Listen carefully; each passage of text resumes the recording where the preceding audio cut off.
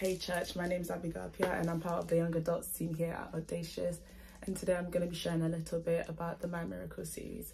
So have you ever felt like you're in God's plan and purpose for your life and all of a sudden the rug is ripped from underneath your feet?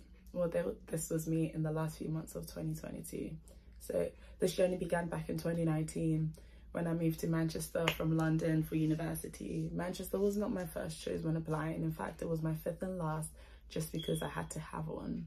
However, when I visited the campus in the spring of 2019, I quickly fell in love with the campus and the city, and I was like, this is it. Then fast forward a few months, in the same 2019 September, I was excited, full of anticipation, ready to begin my degree at the University of Manchester. God orchestrated everything so beautifully for me to be here, so I was like, this has to be it. And then in May 2022, I got a place for my master's at the same university. And then I was like, this is beautiful. Nothing could possibly go wrong.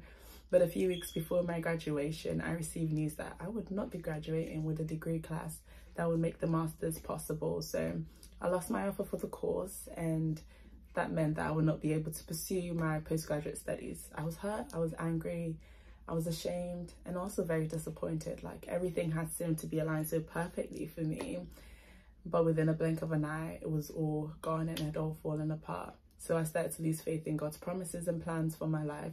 I felt stranded, abandoned, and forgotten. The hope I once felt about my future was like a distant memory now. The weeks and months that followed were challenging, but the Lord met me in the place of my suffering and restored my identity in Him. And these two verses, 1 Peter chapter 5 verse 10, which says, "The God of grace, who called you to His eternal glory in Christ, will Himself restore and establish strength and support you after you've suffered a little while." And Isaiah 43 verse 4, which says, "Because you are precious in my eyes and honored, and I love you, I give men in return for you, peoples in exchange for your life." These two verses gave me a renewed hope that I am a child of God, never to be defeated, but always victorious. He showed me that so long as my foundation is built and rooted in Him alone, I will always stand firm despite the storms of life, and that He will always be present and ready to defend and vindicate me at the right and appointed time, and that I will always fly upon wings as an eagle. Back in May 2022, just before uni was over, I applied for a summer job so that I could work during the summer and make some money for my master's. I went through all the interview stages and I didn't hear back from them after the last one, so I assumed I didn't get the job, which was okay with me because I was going to be in America for the summer, so it didn't really matter. And then my first week in America, I got a call saying that I got a permanent position at the job, and I wasn't there, so they said they wouldn't be able to reserve a spot for me, but they keep my resume on the file, and I was like, that's okay with me.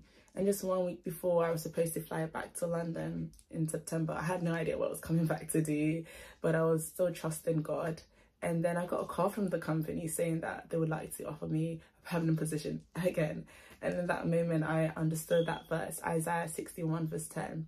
"I surely rejoice in the Lord. My heart is joyful because of God, because He has clothed me with clothes of victory, wrapped me in a robe of righteousness like a bridegroom in a priestly crown, and like a bride adorned in jewelry." And I was like, the Lord has indeed clothed me with clothes of victory. This job has been going amazing. I'm thriving at work, and the Lord is really moving in my workplace, and I believe He's not done with me yet. And I just wanted to encourage us that our definition of greatness is not the same as the Lord. So even if we're in a season where we feel like God has left us or forsaken His promises to us, He has not. His timeline is not ours, and our vision is not His. He's not a man, so He will never lie, and all His promises concerning us will come to pass.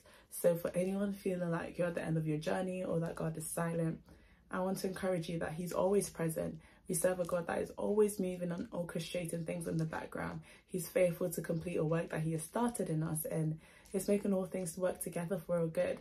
And your issue has not escaped Him. He remains true through all the storm, valleys and mountaintops and everything in between. And He's dependable, and He will show up just at the right time. Thank you so much for listening, and I believe that God will always show up just at the right time. See you guys, and enjoy the rest of your day.